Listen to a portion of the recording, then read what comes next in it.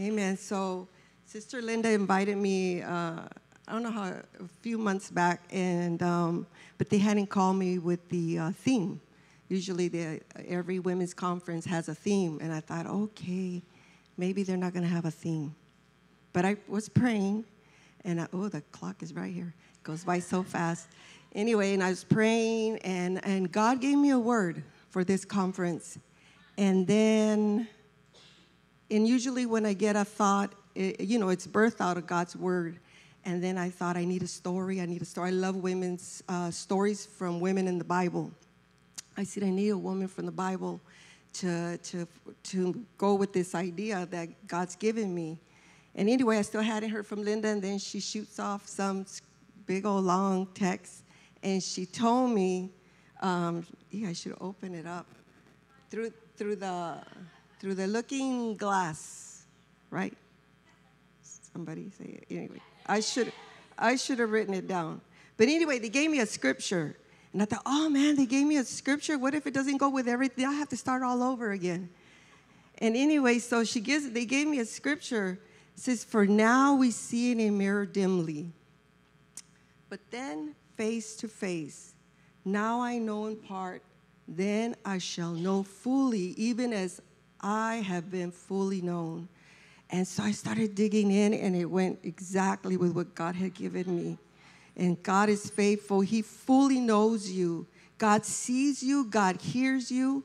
And you are his daughters. We are his daughters. Isn't that beautiful? And so we're going to break down this, kind of unpack this scripture. Life can seem dark and confusing at times, as in looking through this blurry mirror. For example, what the commentary said, I believe it was the Adams Clark. He says, like looking in through this telescope, and everything's obscured and shrouded by the clouds and the fogs. And so I thought, what came to my mind, the image that I got was, I told the guys, see if they could. Oh, here we go. See, I live in the San Francisco Bay Area. I live on right here. We're looking at from the Sausalito, and this is the image I got. All you see is a peak in the Bay Area. In the mornings, there's this fog that rolls that's there, and then it dissipates, and then you can see, and then it rolls back about 3/4. So if you don't get up on that hill on time, you can't see the view. And sometimes you can't because it's just a cloudy, foggy day. Have you ever heard that San Francisco's a foggy city? It's a very foggy city. So that's the view. And so that's us. Sometimes life can, we get discouraged because this is the idea that God gave me. We get discouraged because we do not see God. We do not see what lies ahead. We don't know what lies ahead sometimes in life. And that could be scary. And if you guys could show me the next picture. So that's the view still from the Sausalito end. This is my favorite view. This is my favorite view. I'm gonna walk over here. So this is where the people stand. You park over here. We always take our guests. Everybody wants to go over there. We get bored after a while, but this view is amazing. And I'm always hoping this is the day that it's going to be a beautiful, clear day, and this is what they're going to see: all the sailboats, the city, and the Golden Gate Bridge. And I've walked halfway, and I get lazy, and I go back. So I haven't walked all across. Maybe I have, but at two different ends. I go from one end and back. The other, from the city to the middle, and then from Sausalito to the middle. I don't really go to the city. My kids do, but I don't like going to the city. Anyway, so that's the picture that I got when I read this scripture, that now I know in part, then I shall know fully. Some things we won't know till we go to heaven. But God, he sees us. If you could keep the other one posted, the foggy one, the one with the fog, we'll keep that one posted. So life can seem dark and confusing at times, right?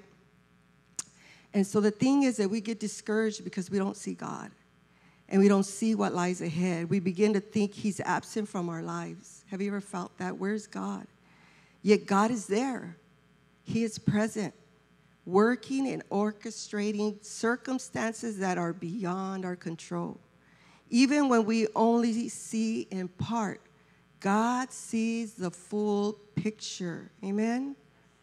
Amen. So the problem is we stare at our lives and our current circumstances rather than looking to Jesus. And so when we look at our lives instead of at Jesus, all we see is these dark clouds, this shroud of fog, and it shrouds our faith. And that's something we have to guard ourselves as women of faith, as Christian women. Don't lose our faith. Amen? And that's so important. And so because we think he's absent and we don't see nothing happening, you say, I'm waiting in vain. Nothing's going to change. You ever feel like that? Nothing's going to change. And that's what the enemy of our soul, Satan, wants us to think. He never gets tired of going after God's daughters. Remember, who did he go after? The first person he went after was Eve, the first daughter of God, his first creation, his first beautiful woman. He went after her. Now, how did he go after her? He went after her with lies. And that's how he comes to us. He comes with lies. So when Satan's lies come to our mind, we need to kick them out in the name of Jesus. Can you say amen?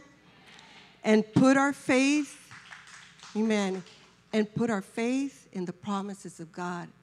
That's the other piece that God really put in my heart that we'll revisit, is that we need to put our faith in the promises of God. Amen?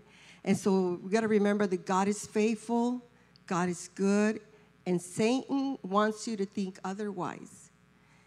And God's word is the one true mirror. I see this mirror here. Is there a mirror in there? There is. Oh, it is. So God's word is the one true mirror. And, you know, when you read about the Proverbs 31 woman, none of us are perfect. So we always have to come to his word. Have you ever seen that fit mirror? That fit mirror, there's a mirror. It has a lady in there, and you exercise. I need it too. I need to exercise. And so God's word, we come to this mirror, and we align ourselves to what the word of God says. That's why we always have to go to the word of God. Amen? So Jesus teaches us how to deal with anxiety and worry. How many of you sometimes get anxiety, get worried, what's going to happen? And so he teaches us in his word. And I want to go to Matthew 6. I didn't write the scripture, but it's Matthew 6, 34, I believe. Let me go there. Matthew 6, 33 and 34. So when we can't see because of the fog and we have to walk through, God teaches us, how to do it. And Jesus here in Matthew 6, he's telling us from beginning, like from verse 25, Jesus is saying, don't worry about tomorrow. Don't worry about like what you're going to eat, what you're going to wear. We worry about things like that, except, especially now with the economy, the gas. There's just so many things that go in our mind, or it could be your marriage, it could be the kids, just so many things. I have a son that just got accepted to the police academy for San Francisco. And so I'm a mom. I don't want him to be a policeman. But that's his dream, and he got his bachelor's degree, and so I have to learn to give it to God, or I'm going to make myself sick.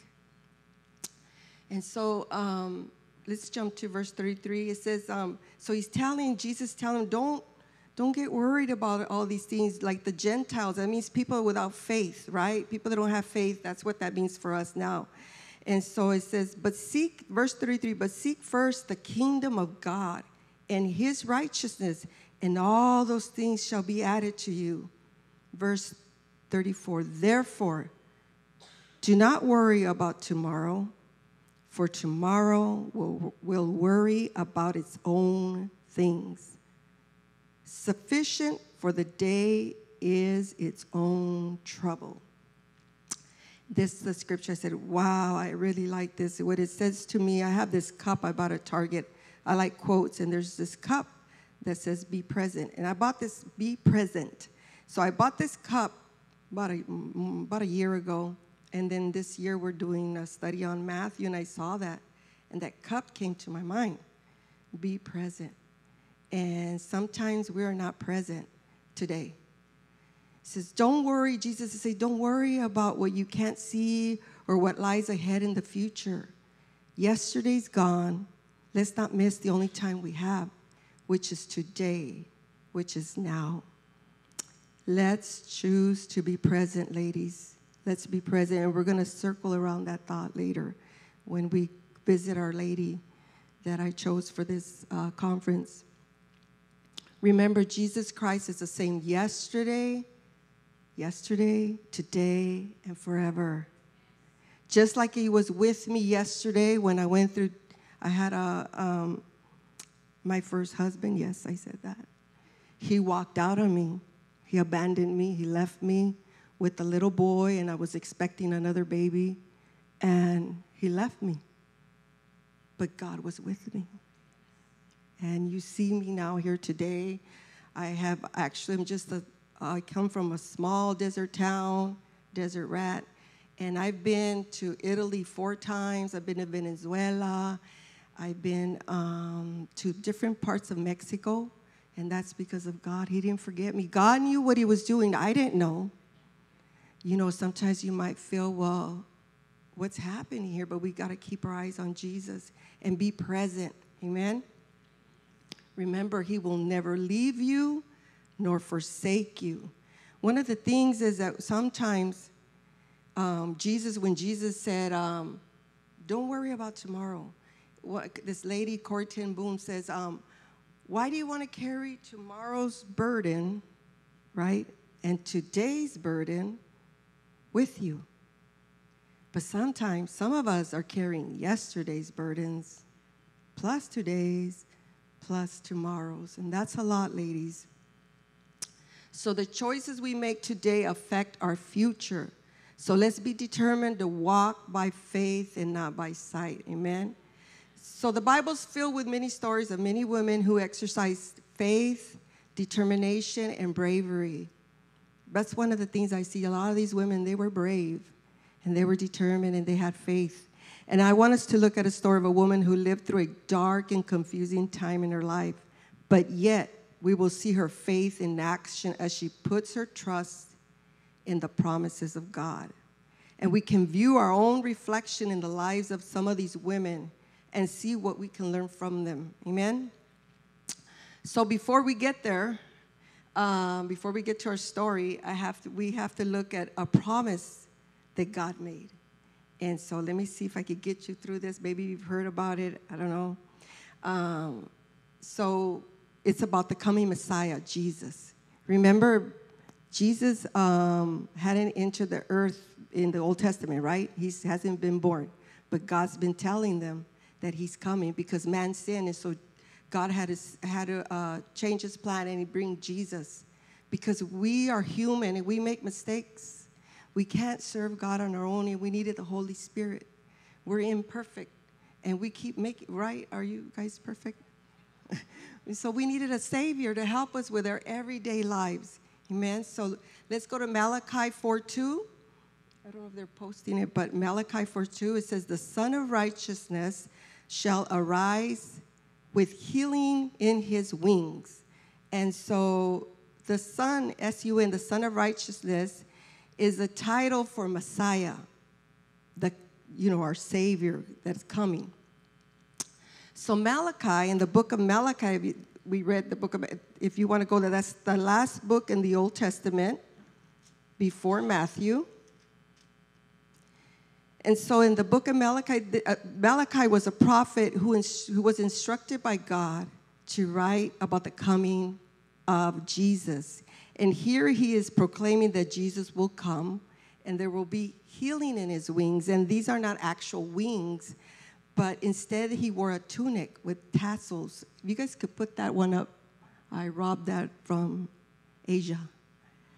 I was trolling in her Facebook, and I saw it. Ah, that's my message. I need that. That one.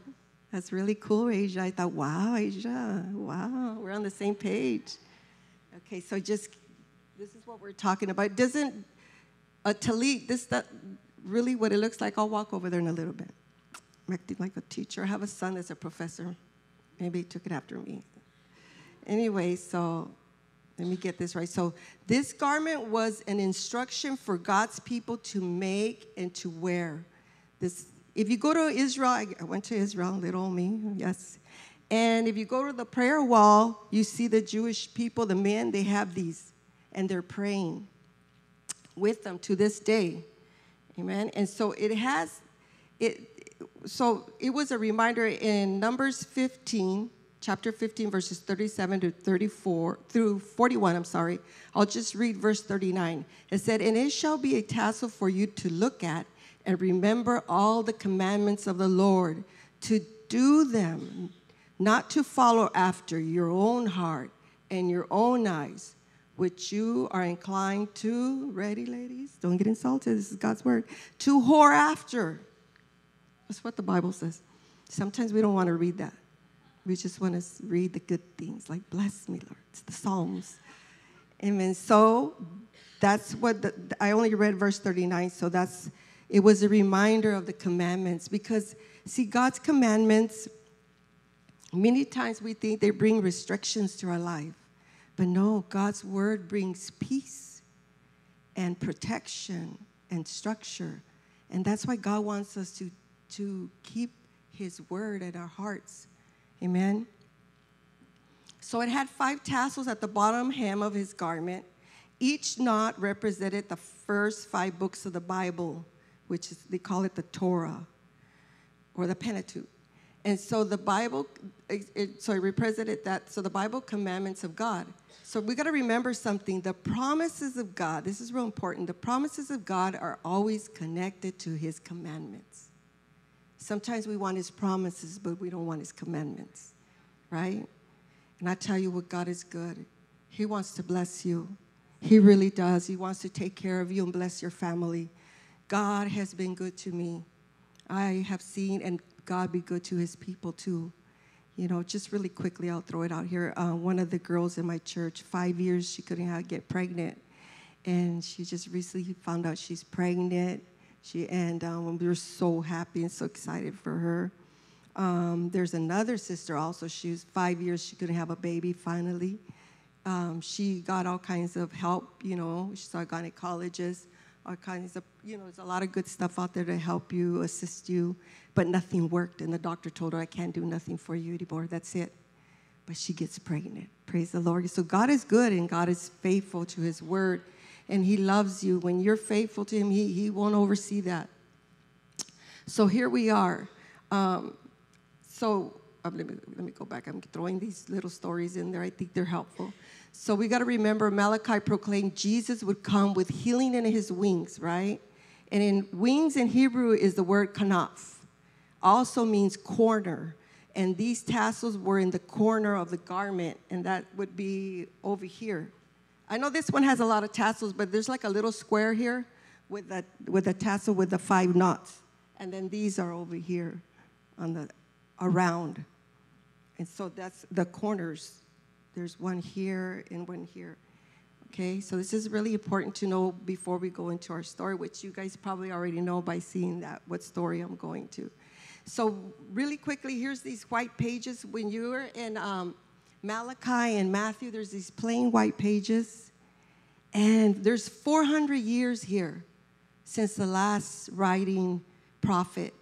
And these are the last words that God gave his people. 400 years. And so his people are waiting for the Messiah. One of the signs is that he was the Messiah would be that he would come to heal, to open blind eyes, to open the deaf ears. And also what it says at Luke, it says that he came to heal the brokenhearted. Is that beautiful? He's here to heal if you have a broken heart. And to set the captives free. Captives of what? Drug addictions, depression. We could go on and on. It's really sad. A lot of people are held captive. but Jesus came to set people free. So now we're going to go into our story, which is in, you can find the story in Matthew, Mark, and Luke. And I want to read all of the ones, but we're going to stick with Mark. And so I'm going to start with Mark 5:22. Now, one of the synagogue officials named Jairus came up, and on seeing Jesus, fell at his feet and implored him earnestly, saying, "My little daughter is at the point of death. Please come and lay your hands on her, so that she will get well and live." And he went off with him. And so in Matthew it says, and then immediately Jesus gets up. And I love the picture in Matthew. It says, and all the disciples got up, the 12 disciples. I love that picture of men serving God.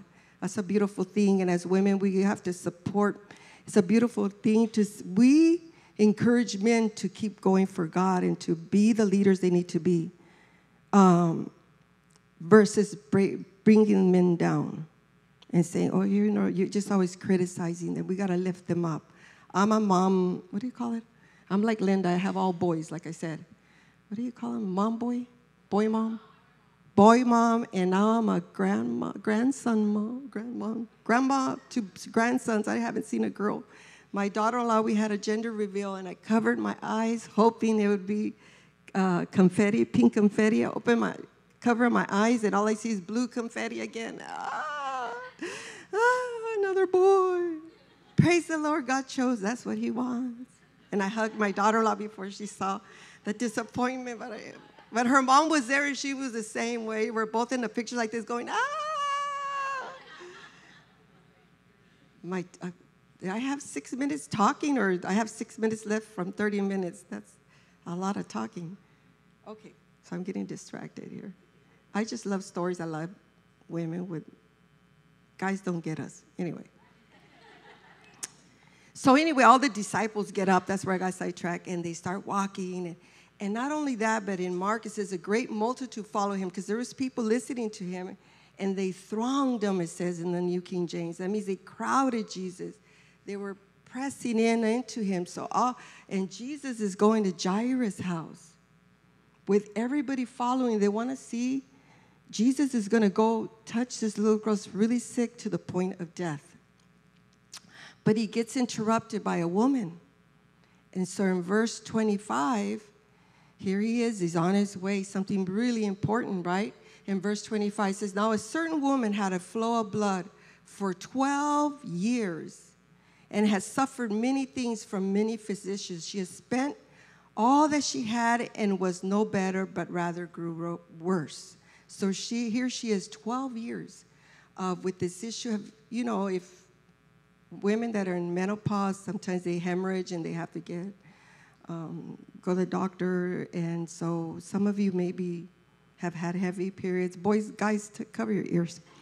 And so this is a girls' class. Anyway, so, if you've had, my sister suffered with heavy menstruation, and it could be very, it interferes with your life. I guess I better not get more graphic. Let me keep going. So she spends everything. So under Levitical law from the Old Testament, she was considered ceremonially unclean because of the issue of blood. She was separated from the temple worship, church, going to church. The CH and SH sometimes don't come out right. Where I come from, we spoke Spanish. Anyway, so she could not approach the temple no matter how deep her faith was. She was a spiritual outcast. And you can find those laws in Leviticus chapter 15, verses 25 through 27. And so imagine with me 12 years of isolation, of loneliness, 12 years of silence. Like, where is God? Where is God? She's suffering. She's spending her money on doctors. She can't go to church. She can't do anything. And so some of us, before COVID, we probably couldn't imagine. But now with with the COVID, I'm from the San Francisco Bay Area, California, the restrictions were very strict. So in December 2021, for example, this happened to a lot of people, and I don't know about Florida, but my daughter-in-law's grandmother got COVID, and after 14 days it's gone, but she was in the hospital. She's 90-something, 93 or something like that. And so she gets other complications. She no longer has COVID, but they won't let the family see her or touch her. Her daughter can't go in there. Her granddaughter can't go in there, and they can only see her through the window. This also happened to my pastor. His wife couldn't be there. His daughters couldn't be there. It always gets me. I didn't think it was going to get me. But my aunt, isn't that awful? You're in the hospital. You want your family there. Or you have a loved one, your husband, your child. You want to be there comforting them, touching them. They wouldn't let no one in there. And so we can kind of imagine a little bit, right, her pain if we put ourselves in her place. But this is 12 years. And so I like verse 27, Mark 27. If we could put that one up, that would be good. Verse 27, there it is. I like this part. And when she heard about Jesus, she came behind him in the crowd and touched his garment. And Matthew says she touched the hem of his garment, like that picture. She's touching, she's reaching out. Remember, they're crowding Jesus. It's crowded. And when she heard about Jesus, she makes a beeline towards that crowd. And remember, she's not supposed to touch anyone. She could defile them, right? She could get stoned for touching a holy man like Jesus. She could get stoned. She's not supposed to be out there, but she's brave, she's determined, and she has faith. Amen? And so she goes out there. She says in verse 28, for she said, if only I may touch his clothes, I shall be made well. Remember, she's thinking about the promise of Malachi.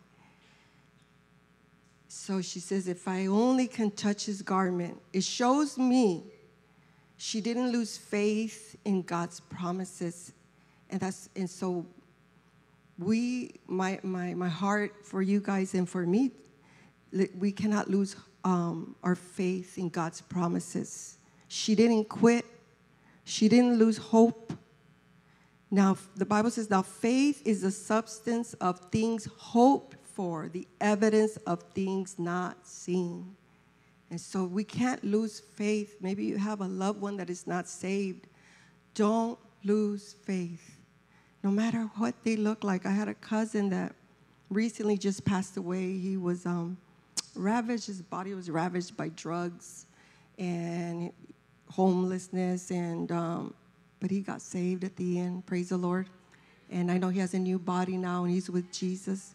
But you can't never give up hope, no matter what the circumstances people look on the outside. And so just remember, during those difficult times, she remembered the words of Malachi. And so by touching Jesus' garment, she is proclaiming Jesus is the Messiah, the one they've been waiting for. Amen? She recognized Jesus would be that he would be coming with healing in his wings. And so she reaches out for the corner of his garment. She put her faith in the promises of God's word. And so I read this in this older women's book, and I love what she said. It really just touched me. It says, so as she touched the edge of his long tunic, so she must have been at the bottom, just barely getting in there. It was like turning on a great light in a dark room. She felt his healing energy go through her body immediately, and he too felt power leave him. You know how many of you know that the Lord, one of the names of God is lamp, Ner. And he said, and there's a scripture in Samuel, did I write? 2 Samuel 22:29. It says, you, Lord, are my lamp. The Lord turns my darkness into light. Imagine that light just boom, like these lights, boom, they just shine, and you see all my defects. But it just shines light. It shined into her dark, dark place of suffering, of hurting. And so the Bible says that Jesus said, I am the light of the world. He who follows me shall not walk in darkness, but have the light of life. How many of you want the light of life? You want Jesus, amen. He's the light, and he pierces through the darkness. You can pray to pierce through the darkness of your loved ones, your husband, your sons, your daughters. If they're walking in a wrong way and they're lost and you see them, you could pray, Jesus, shine your light into that dark place in their hearts. Holy Spirit, just waken them, because sometimes we can't do nothing. Well, we can't, but Jesus can. Amen. And so the Bible says, with God as our lamp, we have the light we need to walk through any difficult circumstances. If we could get back the foggy, thank you guys. You guys are so patient with me. That foggy Golden Gate, that would be nice, that image. But the Bible says, with God as our lamp, we have the light we need to walk through any difficult circumstance. And there's a scripture that says, though I walk through the valley of the shadow of death, I will fear no evil. And I was reading this one lady that went through Auschwitz. She was a Jewish lady. She went through that terrible time. And one of the things she said that really stood out in my mind, I thought, wow, that's powerful. It says, though I walk, it says, you don't sit there. You don't camp there. Sometimes we're going to go through dark times. It doesn't mean God's not with us. But we got to keep walking. And you know that Jesus' hand is always extended to us. All we have to do, like the woman with the issue of blood, is reach out and touch him. Reach out and hold on to him, and he will walk us through that bridge of whatever you're walking through. It might not be pain and discouragement. You might be going through a time of temptation. I don't know, maybe God put me to say this because it's not on my notes. Maybe you're getting tempted from some nice-looking guy, buff, muscle guy at work, and you're like, woo, oh. When you're my age, you get flattered. Oh, you said hi. Oh, thank you. But you got to be guarded, because Satan wants to destroy your family. He wants to destroy your marriage. So don't act like you're all holy. You're human. You're human. I'm human. And I've seen marriages be destroyed. It's very painful. It hurts the whole family, kids, everything. One of my daughter-in-law said, her sister walked out on her husband, and within weeks, a month, she's already pregnant. She says, oh, if it's love, then it's all good. As long as, in Spanish, she said, donde hay amor, no hay pecado, or something like that. Where there is love, there is no sin. She twisted it. That's what Satan does. Amen. So I really got sidetracked. But, that's the darkness of the enemy's lies, because of God's light, though, he exposes our negative emotions. How many of you know sometimes we get negative emotions, we become critical? Like maybe you have jealousy, anger, unforgiveness, any sin that brings you down. And so, but Jesus wants us to live in, he gives us peace and freedom. So let's close up the story. I'm going to go to verse 32. So she touches him. He feels energy come out. And he looked around to see who had done this thing. But the woman, fearing and trembling, she's trembling because remember, she could be stoned. Knowing what had happened to her, came and fell down before him and told him the whole truth. In verse 34, and he said to her, daughter, your faith has made you well. Go in peace.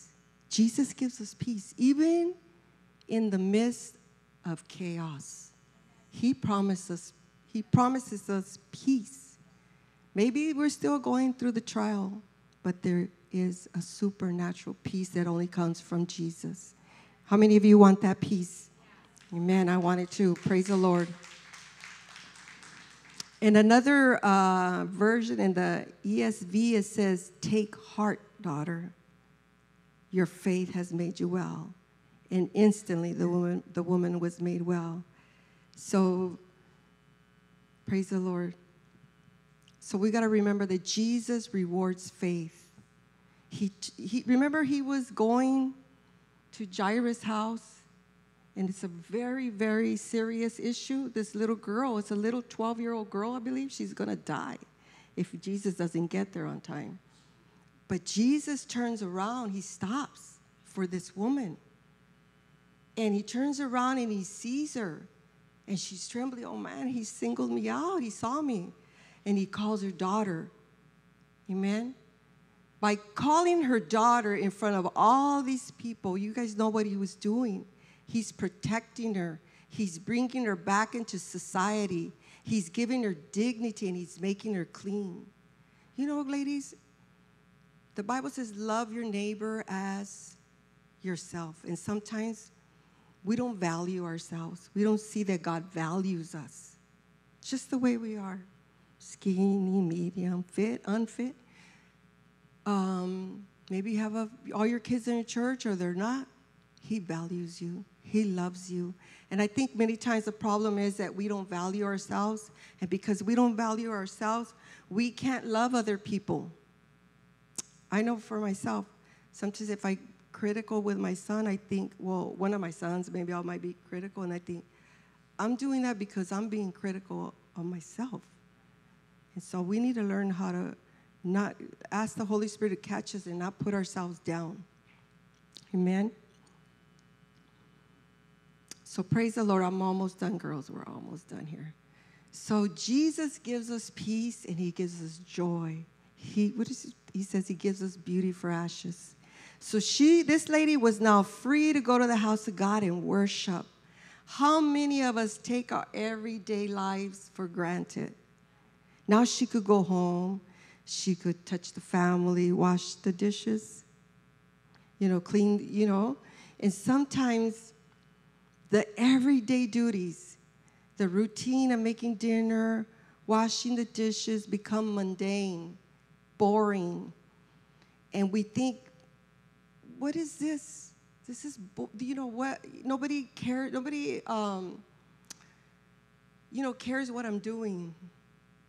They don't, what's that word I'm looking for? Appreciate. They don't appreciate. Don't you feel unappreciated sometimes in your job or at home? And we're focused on the wrong thing. We're not focused that we get to do this for other people and that God has placed us there. This is our today. And today we have to mop the floor. Well, maybe you're lucky and your husband does all the housework, but mine doesn't. So he'll help me. Don't get me wrong. He'll wash his clothes. I guess that's pretty good. And but most of us women, we do the cleaning, right? We do cooking. We love our families. And so we want to live in a clean house and we want to do these things. But sometimes we take these things for granted. Taking the kids to school, we're complaining. We're no longer present in our ministries, our families, our marriages. We no longer, like I said, appreciate and respect our husbands, right? I think the longer you're married, you got to be more careful with this. I've learned this. I'm 59, and I've been married 34, going on 35 years, and I realized, and I like to pay attention to study, but I've seen older couples. So the wife is always nagging and nitpicking on the husband, and the husband has become so mellow, he just lets her. Because they mellowed out, after years, you young people, they'll mellow out. But anyway, we just got to be careful with our attitudes, the attitudes we carry when we're doing our everyday to-day chores. Maybe you go to the same job and you don't like your job, and you go there every day, and you know what? I worked 12 years. I've told you, the last time I was here, I was a school secretary. For 12 years, I hope I'm not being recorded. That's a very hard job because you're in the front desk every day. The mothers come in, the kids get injured on the playground, the phone is off the hook. And so as I was driving, I would drive into the school. Sometimes we had lockdowns and it was crazy. Some days were crazy, but I would pray, Lord, this is the day that you have made, and I will rejoice and be glad in it. And we got to do that, ladies. We got to remember who we serve. Amen. So it's remember, I have another cup. It's in the little things. And so it's in those insignificant, that we think are insignificant, that are actually the most significant. It's in the little things that we lose sight of God. We need to ask the Lord to help us see Him in everything we do. Every task, every big task, every small task are all part of His plan. When you come to church, you that have ministry, the nursery, we neglect the nursery. It's a women's class, right? I like to bring this in.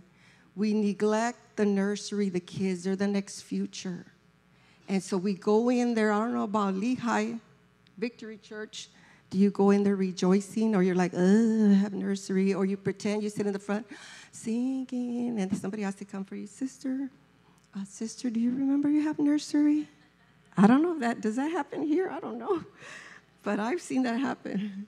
I've been a Christian since I was 17, and the church, El Centro Church, they had like 500 people, and so I see how women behave with nursery. Then I've been a pastor's wife for 25 years. It hasn't changed.